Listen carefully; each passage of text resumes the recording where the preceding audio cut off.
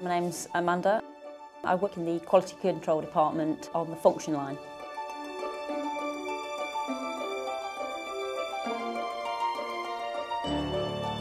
I've been working for Toyota now for nearly 17 years.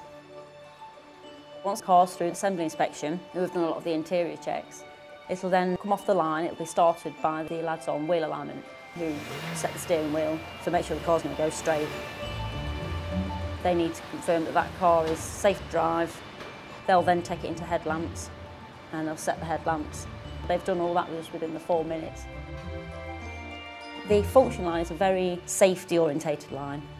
We'll probably do around 150 to 160 checks in there. That car will not leave the factory unless it's passed all 2,000 checks that are done. For us to send a good quality vehicle out, it's very important that the members are comfortable and confident that they can do what they've been asked to do. They're the ones who are saying, yep, I can do this. If they have equipment concern, then obviously I will go and support them to try and get that equipment back up and running. So it is a very member-related process. It's a safety area. That is what my area is about. I'm just proud to think that, we've done all the checks we can do. You've got your kids in the back, but I'm happy to say that we've checked that and you're going to get home safe.